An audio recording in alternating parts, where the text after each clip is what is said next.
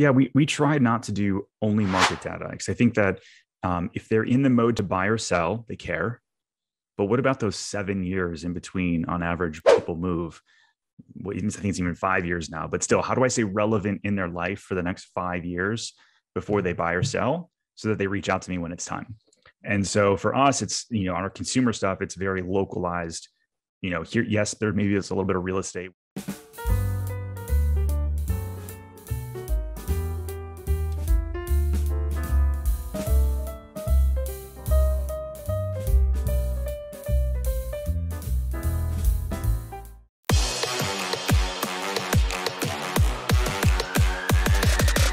LabCoatAgents podcast. LabCoat Nation, welcome back to another episode of the LabCoatAgents podcast. And today we are bringing to you a live, breathing, human real estate professional who is doing some pretty amazing things. And as some of you may have noticed recently, we've been trying to bring on more actual people that roll up their sleeves every day, get dirty, and do business. And we want to share with you their strategies, their processes, and the things that they've done. And our guest today, his name is Cody Tuma. He is a team leader broker out of the state of Oregon. He's also, in his short time in the business, just 5 years in the real estate business, also has founded a platform called OfferForm, which was originally designed, if I'm not mistaken, for you and your team. And it turned into becoming something that people started to take notice, and then obviously now you're offering it to the real estate industry. So I'm sure we were going to talk a little bit about that today, but Cody, let's get to know who the hell you are. So welcome to the show, first of all, and then why don't you tell us a little bit about who you are and kind of what brought you into real estate and what led you to where you are today? Yeah. Thanks very much, Jeff, for that intro. Very much a fan of LabCoatAgents, been involved with LabCoatAgents for the last few years, and it's brought tremendous value to me. So I'm really excited to give back to the LabCoatAgents community today. But my introduction into real estate, it was not really what I had in mind. I didn't think I would end up in real estate. I was in college and did some e-commerce businesses and never really thought that real estate would be on my radar. It's never really something that I thought of. But after graduating college and having mixed success with e-commerce, a family friend was a realtor and just kind of picked her brain on, how you like real estate, thought about maybe just getting it on the side. And, I did do that. I got my real estate license just kind of on the side as a side gig, and sold my brother's house, made like $10,000 on my first paycheck. And I was like, oh my gosh, this is amazing. You know how hard I had to work in e-commerce to make that kind of money? Wow, this is pretty cool. So I thought that I'd kind of take that and run with it, and really, hit the ground running and really focusing on real estate. And just really every year kind of just reinvested into being a real estate agent, into both, education, my systems, my processes, my marketing, my advertising. And year over year, I just kind of found that I was doubling my production. And just a couple of years ago, I started a team. And also that's where it kind of led me into OfferForm that we talked about earlier too. So it's been a great, first 5 years in real estate, and super excited about what's to come for the future. Awesome, man. So let's talk a little bit about, kind of what brought you into the business, which that's not unheard of. Like that's I think a lot of people get into real estate for similar reasons. Obviously it's, I see the kind of money that I can make, but it's not that easy. And many of you listening to this are probably living that. Or you get into it because, hey, I can do it on the side, right? COVID happened and I have more time on my hands. I can go get my license and maybe I can make a few extra bucks, or hey, I can control my schedule, and the way you just described it was very simple. I got my license, I did a deal, I made a bunch of money and was like, holy crap. But it's not that easy. No, it's definitely not that easy. And so I think talking to the younger agents that are out there, because again, you've been in the business for only 5 years and you've had very good success. Last year you did 30 million. And so what are some of the pieces of advice that you would give to an agent who's been in the business less than 5 years? What would you say are some of the steps or strategies that you've implemented that have helped you get to where you are today, and then you grew a team? I mean, you're doing what a lot of people aspire to do. Yeah. I think for me, I really kind of just always treated being a real estate agent like a business, and from like a business owner point of view, to where I'm looking at, the big picture of, what do I need to do to, spend on marketing to bring in more business? How do I convert more deals? How do I take the existing deals that I have in my pipeline and, have a system and process to where those deals can be properly served, and et cetera, et cetera. And I think like starting out for me, I would take the money, like that first, $10,000 paycheck I made, I then invested that into building a really cool website presence for myself. And then around that website, a system to where I can, bring inbound leads in, and then, actually paying for some lead services. I did a lot of like online lead gen when I first started out. I know a lot of people have mixed feelings on Zillow, but I was a Zillow person 5 years ago, and that did help me with my start, by spending some money there. And then the money that I would make off of Zillow, I would then reinvest that into other lead pillars. Started to do a lot with, outbound reach into, prospecting for expireds, for sale by owners, and really developing systems and processes for that. And, I think by considering it and looking at it from a business, it really kind of changes your mindset of, not just, hey, I'm a real estate agent, people are just going to come to me because I'm a real estate agent, but more, treating it from, business point of view, where you've got marketing, you've got these expenses, and where do I spend those dollars to, help grow the business? So what would you say when as you describe all this stuff, it's 30,000 foot level. Let's get more granular on this stuff. Yeah. And so as you are going into the business, very simple concept. I made 10 grand. I reinvested a lot of that, which I don't think a lot of people do. I think they go and invest it in a car payment, right? That's what they tend to do, or a purse or something like that. But so novel idea number one, and this is, if you're listening to this and you are a leader or you are a broker, like this is the kind of stuff that you need to be picking up on, because this is what your young agents, and many of you, if you own a brokerage, you're hiring agents from outside of the industry. And so they need to come in from day one and learn what to do. And so picking up some of these things from somebody who's doing it, using this as a catalyst or an example for those agents.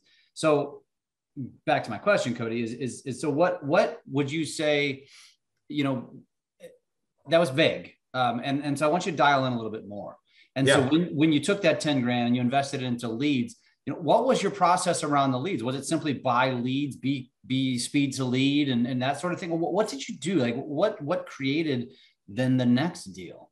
Yeah, a big part of my success, especially with these online leads, was making sure that I kind of had a system in place to handle those online leads. A big part of that was a good CRM, to where I can, get that inbound lead, put it into my marketing funnel, and upon immediately receiving the lead, I would call them. So if I was in the middle of dinner, or if I was out with friends and family, it didn't matter to me. Like I would literally just drop everything and call that lead as quickly as I could, because I know that if I didn't, they would reach out to someone else, or they'd get their information from somewhere else. And these people have no loyalty, these online leads. They don't know me, I don't know them. So they have no problem just getting that information from someone else. So I wanted to be making sure that I am the first person they talk to, and I can get that information for them right away. And then in discussions with those leads, if there was something that needed to be followed up or followed through, I would make sure that I would follow through with what I said I was going to do. So if it was whether scheduling that showing for, the weekend, or getting them specific information on that property, calling the listing agent right away, or going into the MLS right away and getting them that specific information. And then once, I've kind of created a little bit of rapport with them, the biggest thing that I want to do is set up the appointment. So meet them actually in person, because as soon as you meet the lead in person, there's that, breakdown from, okay, you're no longer a voice on the phone. You're actually someone that I've met in person, and there's more of that relationship aspect of things. And so I didn't ask them if they were pre-approved. I didn't frankly actually care all that much if they were pre-approved, because to me, it was more about the relationship. And then, finding out, later on, how I can help them, if they need help getting pre-approved, if they're already pre-approved, great. But really the biggest thing for me was creating that relationship. And that's a big thing of my success with these online leads, was all about that relationship. And then having my systems and processes in place to where, I can follow up with them. I can set reminders, have, relevant property, drip campaigns on these leads for specific search criteria if that's not the home that they would want, and just really creating a tailored experience around following up with these people and creating relationships. So that way, eventually down the road, when they do end up buying a home, or, maybe they don't buy a home, but they like how well that I treated them and had a great relationship, maybe they refer me to friends and family. So that was a big part of my early success of being an agent working these online leads. So I want to talk about what that system looked like and what that follow-up, what your sauce was. But I want to digress for a second and just point out that you heard what he said. And so whether you're that new agent, or you're the agent coaching other agents, or you want to recruit agents, you can have that mindset, because nowadays, we can go to 10 billion different real estate conferences with 10 billion different coaches and speakers and experts in quotations. And there's a lot of them that are going to stand there and preach and tell you how you need to control your schedule, and, you need to know when to shut off. But what I heard you say is what I would preach, and exactly what I did in my business, which was simply, I'm going to be available as often as humanly possible, other than when I'm sleeping. And I'm going to do everything I can to be accessible. And so many people get into this business and think to themselves, if it's family time, I'm not answering my phone. If I'm watching TV, I'm not answering my phone. If it's on the weekend, I'm not answering my phone. But the reality is this: you have that, you can do that. You have that luxury. But the reality is there's the Cody Tumas of the world and Jeff Fitzers of the world. And there's a lot of other people of the world that just want it more than you do. And if you're not willing to do simple things like call the lead the minute you get triggered, no matter what you're doing, you're run a big risk of not getting many of those leads, because there's going to be other people out there that are willing to do more than you are. And you have to embrace that, embrace it, overcome it, or realize that you're just kind of screwed when it comes to leads. So let's fast forward now to those strategies. So what was your sauce? What is your follow-up sauce? Because there's a million of those as well. There's automation, there's, different CRMs. Tell us what you did. Yeah, so originally I used LionDesk, and it was great, all-in-one encompassing CRM.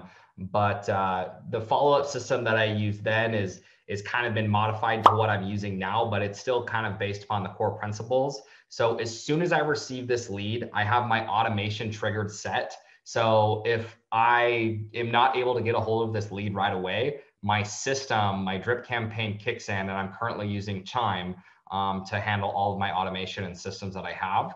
But I've got a video that I've pre-created, that like a text video that goes out immediately if I'm not able to connect with this lead. Actually, sorry, I call the lead twice. So if they don't answer the first time, I call again right away. And if they don't answer that second time, then I start this automated drip campaign. And the drip campaign sends out a text message video of me basically stating, hey, this is Cody with 541 Home Sales. I just got your inquiry on realtor.com or on Zillow or Google or Facebook, whatever the lead source is. So it's specific for that lead source. So it looks like I just created that video, but I've got these, evergreen videos that I've created, so that way they can be sent at any time. So that way, if I'm busy, working another lead or something, that I can, continue to use this automation that I've got set. So it'll send out that video discussing, a little bit about, the lead source and how I can help them and how I'm really looking forward to connecting with them. And then from there, I send a voicemail drop that then will go into effect like a minute or two after that video has been sent. The video or the voicemail drop is pretty similar, just saying, hey, sorry I missed you. Would love to connect with you about your inquiry on realtor.com or Zillow, whatever the source is. And then it's just a follow-up campaign for the next 7 days to where it's reminding me to then call the lead. later on that day. So if it came in the, morning, I'm going to call them again in the afternoon after that first initial sequence. And then I click the call, they don't answer again, then it keeps them in the sequence. And then the next day it's more video, more text videos, more texting, and then an email as well. And then I'll also put them, I know it's a lot of stuff and I know it's overwhelming, but my biggest thing is really just to get in front of this lead and to start that conversation. Because as soon as that conversation starts, I stop all of this, intense, lead follow-up stuff. So it's a mix of like automation and personalization, like all in one to that. And then that will go on for really like the next 7 days of this intense follow-up sequence. And then if I'm not able to reach them then I'll typically just put them on a property search alert through my system, and then just drip properties on them, a few times a week. And then, try calling them, every so often. But typically, if I'm not able to reach this lead within the first 7 days, they're probably not gonna, be too responsive. But, occasionally, I'll get people that, I send properties to, 2-3 years. And finally, after sending, relevant properties to them, they'll eventually reach out and be like, oh, Cody, this looks interesting. Can we go see this weekend? And they never responded to anything else. I didn't even think they were getting the emails. They didn't respond to any phone calls or texts or anything. And then one property hit their inbox and they, for whatever reason, wanted to go see it then, and have converted deals from that. I've converted, $500,000 lead from that, $1 million home from that. So I really think it's important to have these systems and processes and capabilities to handle that. And I've since expanded upon this to where, how I was saying, it's so much important for speed to lead for me. Now I'm so busy and I've grown my business so much, I had to bring on another agent who also I've ingrained these same qualities to where, hey, look, when these leads come in, you're dropping everything you're doing and you're taking this lead. And that's helped my agent that I brought on also be successful. So really just these systems and processes for whatever lead source you're working, just making sure that it's relevant information and you continue the follow-up process, even if it seems a little overwhelming. Because the biggest thing for me, I might get the occasional, like, screw off or something, but, more often than not, I'm trying to come from a place of value and connect with these people. And then once I'm able to eventually make that connection, it's usually something that I have an opportunity to convert into, a client that converts into a sale. Love it. And you say that's intense. I frankly disagree. I mean, that's what's necessary. And anybody with half a brain in real estate knows that. Like this is a part of the game that you have to be engaged in and setting up your systems for, or you don't have the same level of success, or you have your own magic pill, but there's not a whole lot of them out there, right? So let's talk about, we've talked really more specifically about leads. Is that really where you've hung your hat in your 5 years? Or is there any other arena that you would say has been kind of a golden goose for you? Yeah, the online lead things were definitely a huge pillar and continues to be a pillar of my business, but obviously it's since grown from then. I really wanted to tackle another lead source. So a few years ago, I got into the expired listings and the for sale by owners, and I have similar automation set up for expired listings, similar automation set up for sale by owners, to where my system automatically knows when there's an expired or a FSBO. It dumps in the expired and the FSBO into my CRM, and then I'm able to, from there, start a whole sequence. So as soon as that expired hits at 8 a.m, I'm calling that expired. And then if they're not answering, I'm following a similar sequence of events as a new online lead that I get, to where I'm sending them a text video. I'm sending them voicemail drops. I'm sending them emails. I'm calling them over and over again, to where I eventually get these, expireds on the line, or, these FSBOs on the line, and work those leads, accordingly. So that's been another big pillar of my business, working the expireds and the FSBOs. And then referrals from just how well that I've treated, and the experience that these, relationships and people that I've, worked with these online leads or these other clients to these other lead sources, they refer me business just because they were so happy with the experience and how everything went. So a big part of my business now is, just making sure that people are still well taken care of, and past clients, I still reach out to and, make sure that they're still set with everything. And if there's anything I can do, and, trying to get that repeat and referral business too, is also very important. What does that look like? What are some of the things you're doing to stay in touch with your past customers? Yeah, so a big thing that I'm doing for past customers, obviously like the big things of, I'm sending them birthday cards. I've got my system set up to where, I've got their birth dates, and then I send them a handwritten card through, it's called handwritten.com. And it's a service where you can set it up with like Zapier. So when it triggers on their birthday, it'll send them like a handwritten card, and I can put into there like a gift card, like a Starbucks gift card or something, just, something along the lines of, hey, just thinking about you on your birthday, happy birthday, et cetera, et cetera. And then doing similar things on like Christmas, sending them, a handwritten card on Christmas. And then I'll also, shoot them the occasional text message and phone call, a few times throughout the year, to where I'm literally just calling them up, asking them how things are going in the house, if they need any referrals for any contractors, or if there's anything that I can do to help them, and just trying to have like that personal conversation with those people. And just kind of do that a few times throughout the year. And I've got it set up in my CRM to where, I've got all my past clients, and I can see when the last time that they were touched and interacted with. So that way I can tell when I need to, give that personal call, or that personal text, or that personal video text message, if I see something that was relevant to what we, maybe had talked about in the transaction, or something that was relevant to the client's hobbies or interest. Just trying to make it as personalized as I can with those past clients. So that way when they think of real estate and, their friends moving to town, or their neighbors moving, that hopefully they think of me. I love it. And I was going to ask you, so when you say the phone calls and the text messages, those are personal, those aren't automated, those aren't dropping them in a system and then mass. Yeah, I've got it set in the system to where it will remind me to personally, send a text or an email or a phone call, because with those people that I've already worked with before, I want it to be as personalized as possible. So I do have some manual parts to that, as well as a little bit of automation, like the cards and stuff are automated.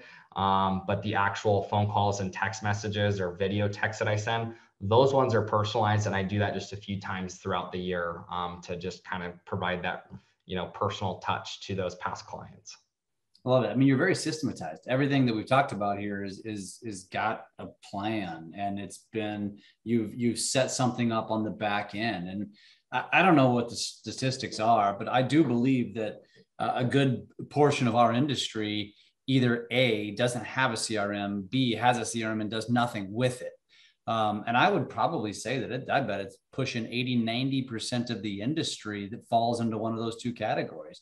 And if you're listening to this, you got to be thinking to yourself, I mean, this is the systems and processes that anybody, I mean, listen, if you're not closing, 5 to 10 deals a month, there is time in the day to work on this stuff. You've just got to be disciplined enough to do it. And so, as you were going down this path, obviously you clearly just have the way you think is probably just a little bit different than the average Joe who, again, goes out and buys that purse or a car payment, and you're reinvesting in your business and you're setting up these systems, which most people just don't do. And you're showing that it works. Didn't a lot of that, kind of that moxie of who you are, is that what led to you building out your own platform, which is OfferForm? Yeah, that's exactly it. So we talked a lot about like the lead gen and all that stuff, but like the actual transaction part, I also have fully systematized and automated that aspect of things. But really where OfferForm originated from was, 2 years ago when the real estate market was just on absolute fire. I wrote 27 offers for one client, and I didn't have a system or process set up then to handle writing so many offers and gathering up all this offer information and all this data. And I was like, man, I just keep asking the same questions. What do you want to do for purchase price? What do you want to do for earnest money? What do you want to do for a closing date? What about personal property? Do you want to do, a unique strategy to where we do a seller rent back, an appraisal gap clause, escalation addendum, do you want the seller to pay for the septic inspection? Do you want to pay for the septic? There's so many data points that I was gathering on these offers. And I spent, so much back and forth over text or phone calls on gathering up just the data that I needed for these offers. I was like, gosh, I've automated, systematized everything else. This is like one of the last pillars that I haven't fully figured out yet. And so I started, doing some research online to see if there's anything that was automated or any system that could help me out with this. And there really wasn't. So that's when I was like, man, I guess I'm just going to have to create it. So that's really what OfferForm was born out of a need, out of necessity in my own business. So OfferForm now, and how it works in my business now, is I'll text over a link or email over a link to OfferForm, and my clients can simply fill out this information that I'm asking them: their purchase price, their earnest money, the spellings of their first and last name, how they want it to appear on the contract. So there's no, oh, you forgot to, spell my middle name this way or my first name this way. I want it to appear on the contract this way. So there's none of that back and forth stuff. And then, asking them, and so they fully explain, what earnest money is. And I have like these pre-made videos to where I'm explaining these terms and concepts as they're filling out this information. So like in my market, earnest money, I'm telling them, is typically around 2% of the purchase price. And it's common that, you have that deposited within, 1 to 2 business days, et cetera, et cetera. And I've just like got all this educational videos and content that I've created along with extracting this data. So I just send that OfferForm link over to my buyers, and they get me all the information that I need to write that offer. And if it's going to be a competitive situation, I'll include some questions in there, like such as, do you want to do a seller rent back? Do you want to waive your inspection? Do you want to do an appraisal gap clause? So I can tailor each offer form, like if it's going to be, different scenarios to fit the needs of that client, which has been really awesome in my business. And something really cool that happened just 2 weeks ago, and this was kind of an unintended, I didn't think something like this would happen, but now it's opened up more doors for what OfferForm can do. So I've got the OfferForm link like on my website, and people can go to the website and fill out the offer form. Typically I just have my clients go there, but I had this listing, and this random buyer, all of a sudden I saw that this offer form had been completed, and I didn't even know who this buyer was. I had no idea. It was on one of my new listings. And I just go in there and I look, and it's like full price. They're waiving their inspection, all this stuff from the offer form that was on my website. And then I called the buyer up, and I was like, hey, like I just saw that you filled out this offer form. Can you kind of tell me about, more about what you got going on? He's like, yeah, I saw your new listing, and I, know it's really competitive out there. So I just went to your website that was on your real estate sign and saw offer form on there, make offer, and filled out the offer form and ended up double ending this deal. So making like $40,000 commission off of double ending this deal just by having my offer form link on there. And he could just quickly fill out all the offer information that he wanted and representing both sides. And it was just such a cool, powerful tool of what kind of these systems and processes and offer forms allowed me to do. Wow, that's pretty incredible. So the platform in and of itself is really kind of almost like a quasi assistant. Yeah. I mean, that's kind of what it's creating, right? It's saving you from clerical work. I guess the one downside that maybe you could argue is that you're taking away some human interaction that you'd be having with these people. But, again, as you're scaling your business, and you mentioned that you were doing 27 deals for one person, I can see how that would be, you need to systematize that stuff. Otherwise you're giving up a lot of time to accomplish it. So, you mentioned it, it's replacing the need to ask for some of those details, ask those same questions. They can fill in the details, but it does more than that. I mean, I know you guys have shown me this platform. We've talked about this in the past, but doesn't it do more than that? And you can have a lender connection in there, and there's different elements to the platform that make an agent's life just simply easier, right? Yeah. We designed it in a way that it is so diverse and customizable that it will work in any market. Like for instance, like in Arizona, if there's a property where there's a solar panel lease on there and you need to ask a question, do you want to take over the lease on the solar panel, or do you want to have the solar panels inspected? You can quickly and easily just create specific questions such as that for your market. And another agent that's on the platform, there's a question on their contracts if they want to, have the water softener system inspected that's very specific to like Illinois.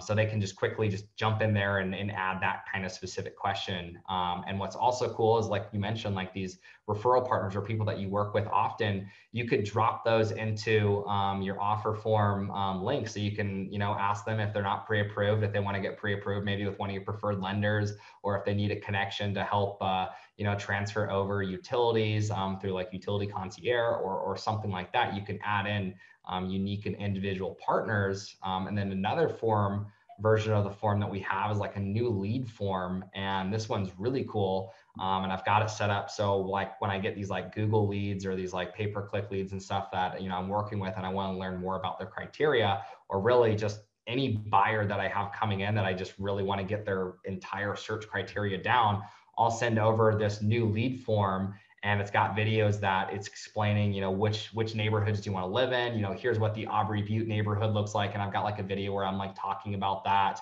or do you want to live in the Northwest Crossing area? And then I've got like a video explaining that neighborhood, questions asking, if they want to be close to work, how many beds, baths do you need, square footage. I'm just really owning in on that buyer search criteria to really help me out with that buyer's consultation appointment.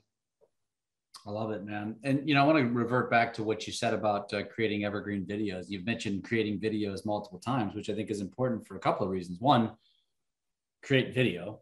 You're making a more personal human connection with your customers. But two, you mentioned creating evergreen videos. So explain for everybody that doesn't know what that term means, explain what that is and how you're using it, which is really creating scale for your business, right? Yeah, yep, exactly. So an evergreen video is a video that can be recorded like one time and repurposed throughout, for really indefinitely. So like these videos that I create, like for leads that come in through like Zillow, how I just will create a video saying, hey, I just got your inquiry on Zillow.com. Would love to connect with you about that property, to where I'm, making it seem personalized, but like I'm able to still reuse that video multiple times. So it's content that I can just keep reusing over and over again that allows me to scale without having to recreate that video every single time. Yeah. And a lot of those videos you can use within these platforms that we're talking about, right? You can embed videos into OfferForm, right? You can walk the customers through things. You can embed videos into whatever CRM you're using. I don't think I asked you this. You mentioned LionDesk in the beginning. What are you using now as your CRM? Yeah, so the system that I use now is Chime. I've tried all the systems out there and I just found that Chime gave me the ease of use and the flexibility and power that I needed from, like the power agent, point of view, technical, putting all these systems and stuff together just allowed me to do all that with pretty relatively easy.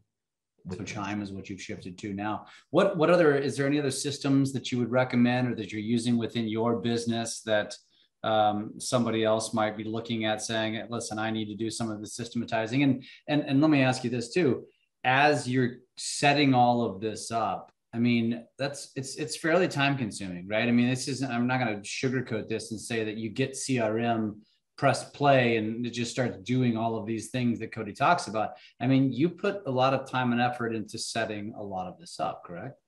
Yeah, correct. Another big part of like how I help keep all of like everything that's kind of in my head organized and like workflows and checklists and all of that is Trello. Trello is like a project management tool where you can just kind of see all of your tasks and things that are associated with things. So I have a Trello board specifically for new listings of all the things that need to happen when I get a new listing. And then I have my virtual assistant help me out with creating all the stuff that, is involved with a new listing. Same thing with a pending transaction. When a transaction goes pending, I have an entire, like 50-point checklist of everything to do, from, emailing the lender once a week to check in, to opening escrow, confirming earnest money, sending timeline emails to clients. All of those things is very systematized within Trello, which helps me keep track of all the moving pieces. That's awesome. What if somebody's listening to all of this and saying, man, how do I tap into can you share your follow-up system? Can you share your Trello board with me? Can you share those stuff with me? What if somebody wanted to reach out to you? Would you be willing to share any of this with anyone? Yeah. For whoever wants to reach out and just kind of learn more about how I've automated and systematized my business, and how you can even tie OfferForm into these systems and processes, please feel free to reach out to me at Cody@OfferForm.com, or, call me, whatever, I'm pretty available on, most platforms are reachable. So just reach out and on social media. help people. Yeah. On social media, I'm Cody Tuma on Instagram. That's probably one of the best ways to reach out to me through social media. Awesome. Last question, unless something else comes up. You've also shifted and diversified, and you're doing more than just real estate now. I believe you're building homes, right? And you've also, I think you purchased a investment or a commercial property. Is that correct?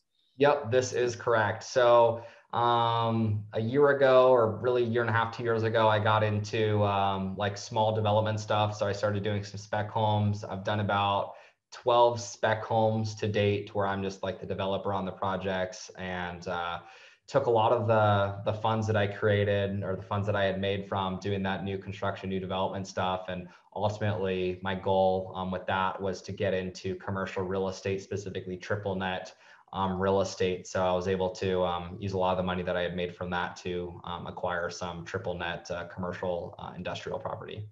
That's awesome. That's awesome. The moral of the story is you're taking your money and reinvesting. Do you have a certain equation that you're using when you do that? Is it a certain percentage that you're setting aside, or, what's your strategy there? Yeah, for that, it's mostly just me looking at, I've got like spreadsheets and stuff that I've created for like all of the new construction projects and stuff that I got going on. So I do like equate like a percentage of that into that new and into like the triple net investing stuff. But also, like, another big part of that was, I had a really successful year last year, and I knew I was going to have a massive tax liability. So for me, it was like, it's easier to save money on taxes than to go out and try and make that, money if I've already made it. So I was able to, with the commercial property that I bought, I was actually able to mitigate majority of my tax liability for 2021. So that was another huge benefit. And that was, so any tips that you would give to anybody listening that they might want to incorporate into their business? Yeah, for those that are high income earners that are going to have some pretty hefty tax liabilities, I would encourage them to look into purchasing, some of these larger assets, to where they can take a cost segregation study on those properties, and then do bonus depreciation to deduct a lot of that tax liability, so that way they have to pay little or no taxes for the coming year. But there's the IRS is actually starting to phase that out, the special bonus depreciation for like these types of real estate stuff. So I think there's really only like another year left to do that. So for those that are really wanting to take advantage of that, time is running out. Will you be grandfathered in? So with your like losses on that, like, so like if you do this like special bonus depreciation, you like have losses that carry over like on paper, you're able to carry that over for 20 years. Obviously, talk to a CPA or whatever, but this is just kind of what I've, been told with talking with my CPA, but you can carry that over, I believe, for 20 years. But as far as, if you want to do it in like year 3 or 4, like this special bonus depreciation, it starts to phase out to where you can only do like 50% or 25% of what you normally could like this year. So a lot of advanced tax things, and you'd want to speak to a CPA who is familiar with terms such as cost segregation and bonus depreciation and whatnot. You are a smart dude. And I think that probably plays pretty heavily into your success as well. If I was looking at you on the personality chart, obviously you're definitely going to fall into one of those analytical categories as to one of your personality traits. And I think that goes a long way. And I think anybody listening today, I think this is a great example. I mean, this is a conversation, a story about a person who's, doesn't come from, he wasn't handed anything. You just jumped into the business. You just stumbled kind of into it. And then you just figured it out. And I think there's too many of our peers in our industry that just try to just consistently, perpetually, I'll just figure it out. On to the next deal. Whereas is it coming from? I don't know. I have no system in place. I have no follow-up in place. I'll just buy these leads and I'll call them. And if they don't convert right away, right? They're just lost into a wasteland. And Cody, I think what you're doing is very, very impressive. Say it again. What's the best way to get a hold of you? You said your email, was it Cody at OfferForm? Yeah, Cody at OfferForm.com is the best way to probably get a hold of me or connect with me on Instagram. And that's at Cody Tuma. It's awesome. Cody, I appreciate you for being a guest today. Last thing I will mention as well, if they want to go learn more about just OfferForm in and of itself, where do they go to do that? Yeah, just go to OfferForm.com. You can go on there, create a free account, and start using OfferForm at any time. Awesome. Listen, folks, take Cody up on this stuff. People like this, one of my secret, quote unquote, secret sauces is just putting myself in rooms with really smart people. And by putting myself in a room, I mean, I just would reach out and ask questions. And if I listened to this podcast and hear a Cody Tuma and he said, hey, reach out to me, I'd reach out to him. And, I know that there's going to be few and far between, if any, that will actually do that, but you should. And take this advice from me, and Cody might curse me offline here, but that's a secret to success. Reach out to these people that are willing to share, because almost all successful people are. So Cody, thank you so much for being on today, man. Look forward to staying in touch and continue to watch you do some pretty big ass things. Awesome. Thanks, Jeff. Really appreciate you having me on here.